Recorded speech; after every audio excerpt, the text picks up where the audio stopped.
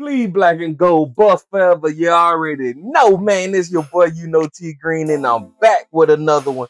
Just like the song say, it's never too much. It's never too much, y'all, because we have got a late transfer portal commitment, y'all, to our CU Buffaloes. So I already know Coach Prime is hyped right now because we just snagged former Oregon State Beavers safety, Ian Massey. Now, I know a lot of people been hitting me up on Twitter like, Green, break this down to us. How this all came about and why did he just transfer so late in the portal season, right? Or the portal cycle or whatever you want to call it. So check this out, y'all. After spending 2 years out there at Trinity Valley Community College, that's out there in Texas, Massey moved down to Corvallis in 2021. Now, he only appeared in 5 total games during that 2021-2022 season.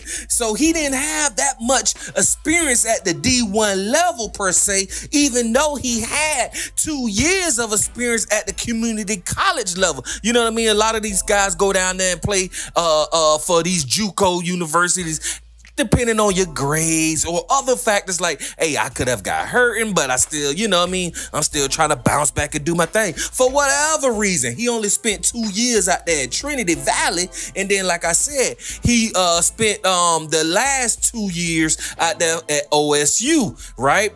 But he only played in a few games. But check this out, y'all. This dude is 6'1", 205 pounds, y'all. Yeah, you heard me right. 6'1", 205 pounds, y'all. This is a big safety, y'all. And hey, with this commitment, we could use more safeties because right now with Shiloh wearing a yellow jersey, that got me a little concerned. And we're going to speak on that in a few videos from now because that really do got me concerned, but we could add another safety. I like it. You know what I mean? Now, of course, we know Massey gonna have a lot of catching up to do because we are in fall practice right now.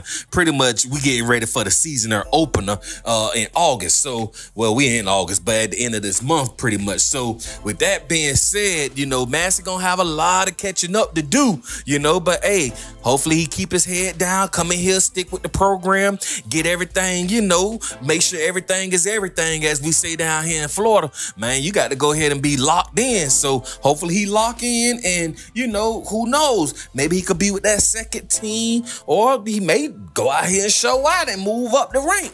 I just don't know, but I'm happy to have this dude, you know what I mean? Because like I said, y'all, 6'1", 205 pounds, that's a big safety and I do like it, y'all. So, man, shout out to Ian Massey.